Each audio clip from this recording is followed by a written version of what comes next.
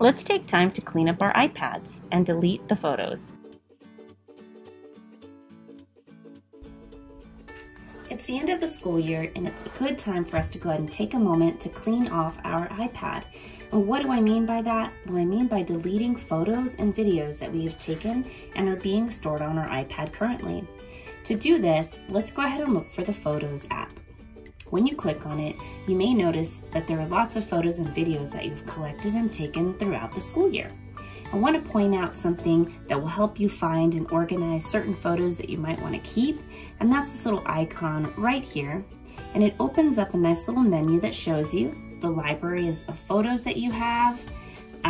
Maybe if you've selected any favorites, you might notice you have favorites, recent photos that you've taken.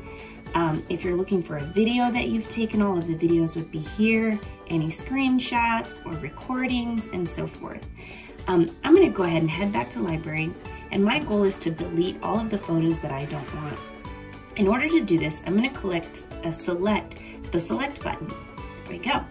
And when I do that, each photo that I tap will add a little check mark and allow me to delete the item. Notice the delete button here.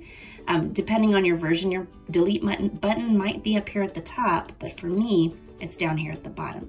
So I can go ahead and click the trash can photo to delete those three.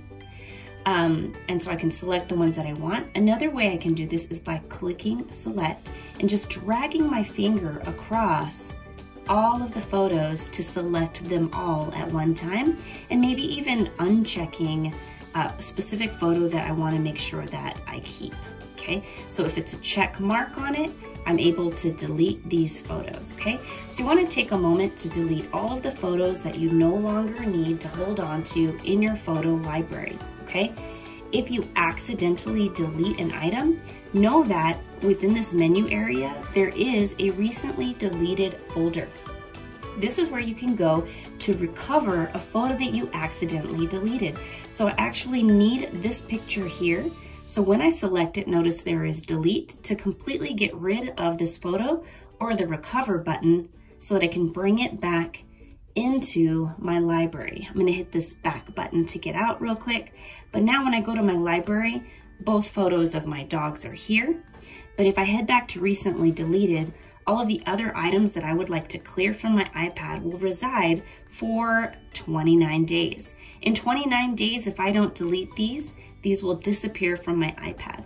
But since I'm sure I want to go ahead and delete them now to free up space so I can take more photos and more videos, I pressed the select button.